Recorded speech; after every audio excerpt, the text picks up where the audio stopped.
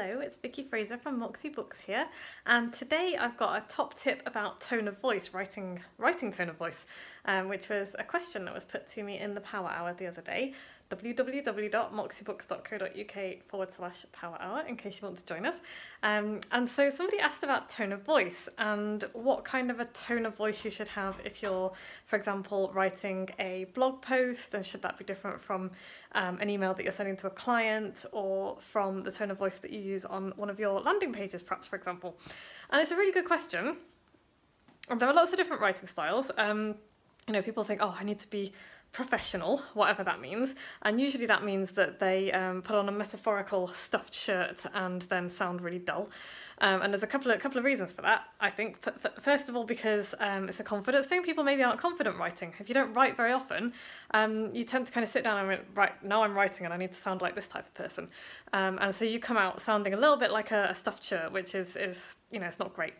And so the simplest advice that I give to people is to not worry about the different mediums in which you are talking to somebody.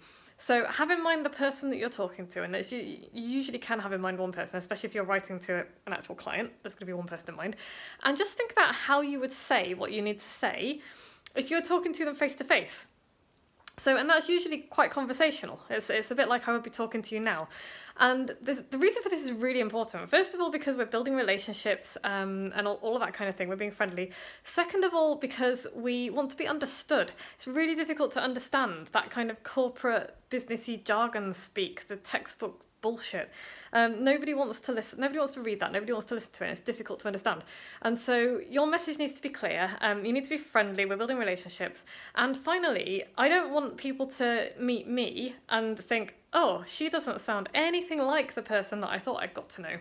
And so I very deliberately, in every communication that I put out there, whether it's in a book or in an email or a podcast or whatever, I always sound like me, like, a similar version of me, depending on the mood and what that I'm in and what I'm talking about. But I always sound like me. I've got a really good story about that. One of my clients, Sarah, the first time I met her at an event I was running, she ran into me and Joe in the hallway and was like, hi, and kind of greeted us like old friends. And I, at this point, didn't really know who she was because I'd only seen a photograph of her, and we'd literally just arrived at the hotel. And it was really funny, and I was just like, hi. Because I didn't know who it was, but she knew me. She knew me really well. She knew Joe really well because she'd been listening to all of our podcasts. She'd read all my emails for years. She'd read my book. So she knew who I was and a lot about me, and that's perfect. That's exactly what I want when people to meet me, is to be like, oh, I feel like I've known you forever, and then to get to know me in person and be like, oh, you're exactly like you are in your emails or in your books or your videos. That's perfect. That's how I want it to be. So that's my top tip for today. If you're worried about tone of voice, if you're worried about sounding professional, ditch the worry about professional, because professional means simply doing what you say you're going to do when you say you're going to do it, and just work on sounding like yourself, your own voice, and the only way you're going to get good at doing that is to practice. So have a wonderful day. Join the Power Hour, which is the perfect opportunity for you to practice writing a lot and practice this voice of yours.